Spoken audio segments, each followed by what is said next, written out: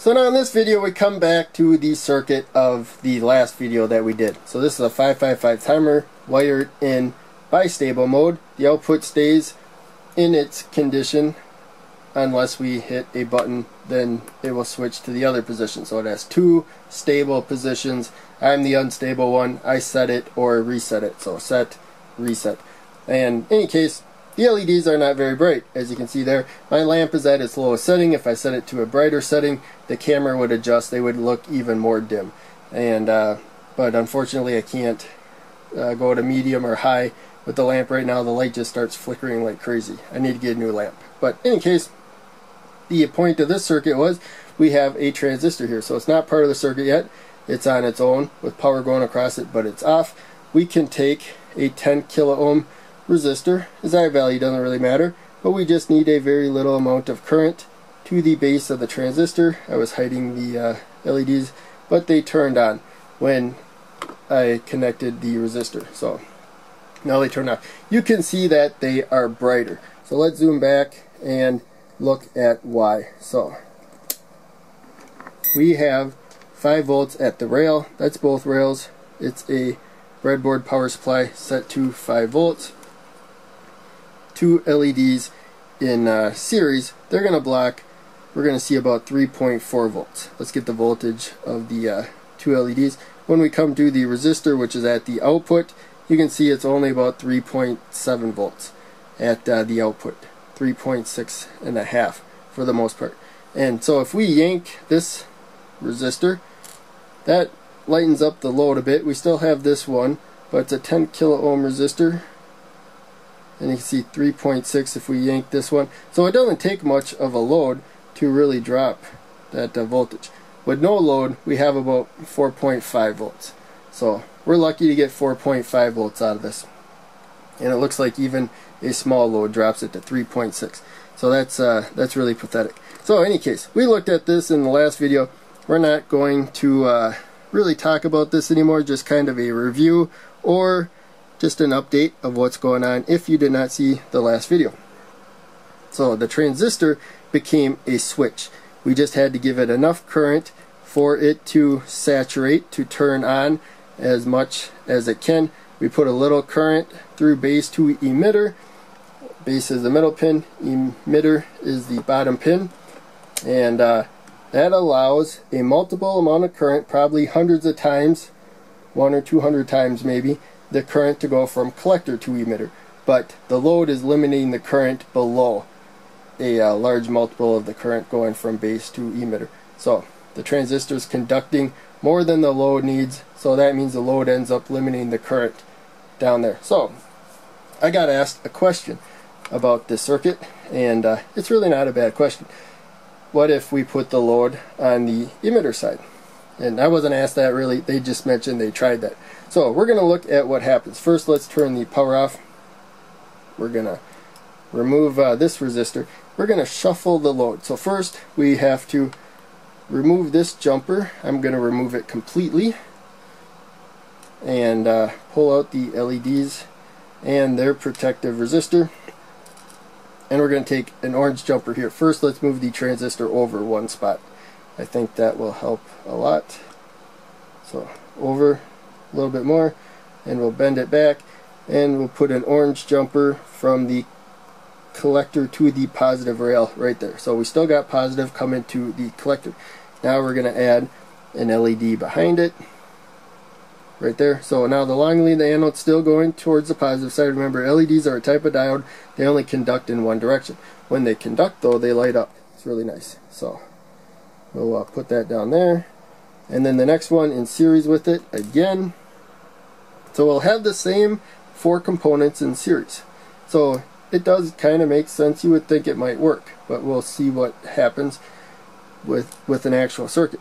Now we'll take the 1 kilo ohm resistor, go to the same rail, and go to the negative side of the power supply. I think it'll go there. So you can see it goes to the cathode of that LED to the negative over there. And let's get our base resistor going to the output, 3rd pin down of the 555 timer right there. And we're going to turn the power on, and hit the set button, and you may have noticed a little glow right there, but not much. Now it's far worse than what we have over here, and since we're gonna get such a weak signal though, we might get a little better if we yank that one, and we did. So it's not as bad, but still we're worse off than with the switch. We'll look at that coming up. So with this right now, let's go back and measure voltages. So let's get those baseline voltages again. We have the voltage of the power supply there, and then this one, this is the low voltage we did not like, 3.7 volts. The LEDs aren't very bright, so we wired a switch, but in this case we wired the switch wrong. We actually wired an emitter follower or common collector. It's a well-known circuit, used a lot, but not in this situation. So we want a switch, not an emitter follower. Let's look at the voltage. You can see they're really dim, so it's going to be nothing across the LEDs, just a speck. So 3.1 across the LEDs and the resistor, but we got the same voltage across the LEDs for the most part. Just a very tiny voltage across the resistor, which it's a 1 kilo ohm resistor, sets the current to pretty much nothing for the most part. So what we're looking at here, we're going to look at that voltage again. So let's just say 3.2, make the math easy. Let's look at the voltage at the base. It's that 3.7, so it's about 0.5 volts higher, which is a diode drop. That's the voltage at the base. So we're losing some of the voltage that we're already getting to the base. So about 3.7 at the emitter. It's about a diode drop less, which is what the emitter follower is made to actually do. Let's yank this one, and so now they're brighter. They're not terribly bright though, but it's definitely a lot better than it was. Let's look at the voltages we have now. So we'll go to the resistor, and you can see it's almost at 4.5 that we got without a load. So this is a really weak load. The current that comes out of here, so it's got a voltage, 4.5 is as good as we can do. It's putting a little current through this 10 kilo ohm resistor, the base to emitter, the LED, the current's going through all these components, so it's going to be really low. And so we are getting about 4.4 volts to the base, but we're going to lose a diode drop at the emitter, so about 3.8. So we are right back to where we are, just powering the load directly from the output there, which is not what we wanted in this circuit. And that's what the emitter follower is made for. This again is a somewhat weak voltage source, not terrible. You use it all the time, especially with just like one LED, and but we wanted 5 volts across the load for whatever, and we're not getting that with the emitter follower. We have to use the transistor switch. So that's why when you have a switch, you don't let any of the signal get affected by the load. The signal comes to the base of the transistor. You want that to go directly to the negative rail, and we don't have that here. We have the signal going to the base and then through the load, which is weakening the signal. And so it is good for setting a voltage.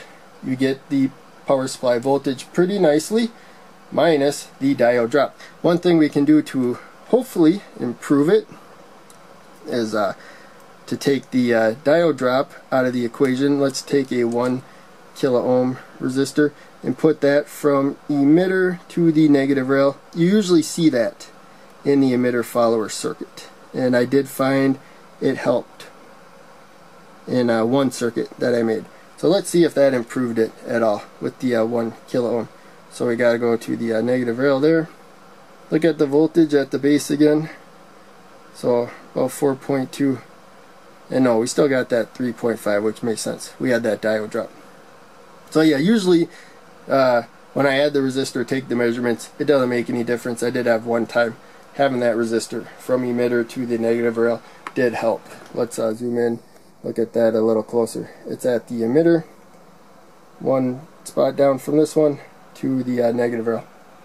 So, in any case, that's the emitter follower. Does not make for a good switch at all.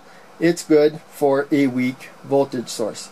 So you give the voltage to the transistor, other than the diode drop, transfers that voltage to the load and lets whatever current it needs to directly from the power supply to hold that voltage, and with a few other factors to deal with, but for the most part it holds the voltage to the load, providing the current that it needs to hold that voltage. So the signal does not have to tax itself. It only has to provide the voltage, hopefully, just a speck of current, and hopefully that doesn't alter it. But in any case, the point of this video was, don't try to make a switch with the emitter follower, as you can see here, where the load is on the emitter side.